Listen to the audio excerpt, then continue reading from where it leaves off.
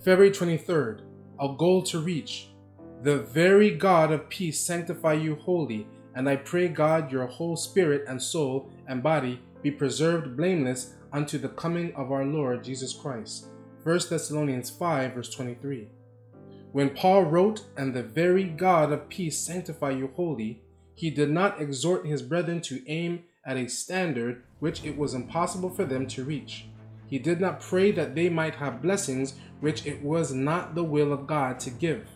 He knew that all who would be fitted to meet Christ in peace must possess a pure and holy character. If Seventh-day Adventists practiced what they professed to believe, if they were sincere health reformers, they would indeed be a spectacle to the world, to angels, and to men. And they would show a far greater zeal for the salvation of those who are ignorant of the truth. Greater reforms should be seen among the people who claim to be looking for the soon appearing of Christ.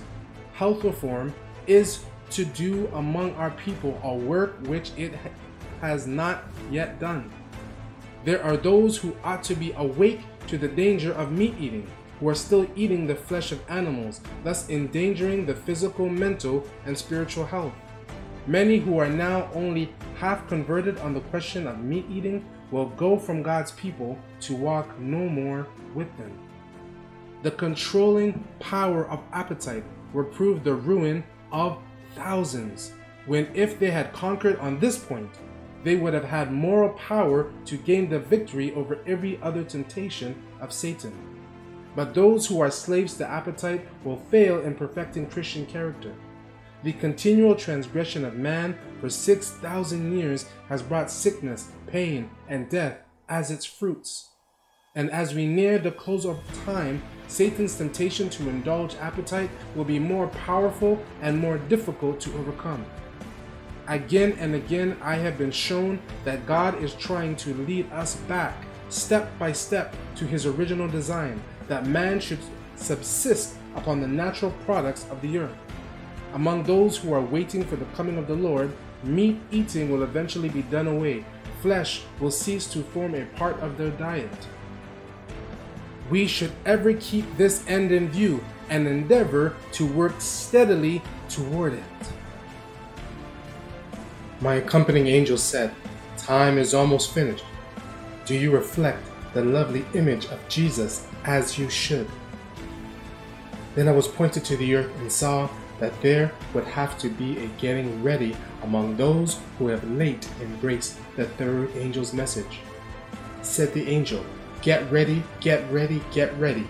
Ye will have to die a greater death to the world than ye have ever yet died." I saw that there was a great work to do for them and but little time in which to do it. As I saw what we must be in order to inherit glory, and then saw how much Jesus had suffered to obtain for us so rich an inheritance, I prayed that we might be baptized into Christ's sufferings, that we might not shrink at trials, but bear them with patience and joy, knowing what Jesus had suffered, that we, through his poverty and sufferings, might be made rich. Said the angel, "Deny self, ye must step fast." Some of us have had time to get the truth and to advance step by step, and every step we have taken has given us strength to take the next. But now time is almost finished, and what we have been years learning, they will have to learn in a few months.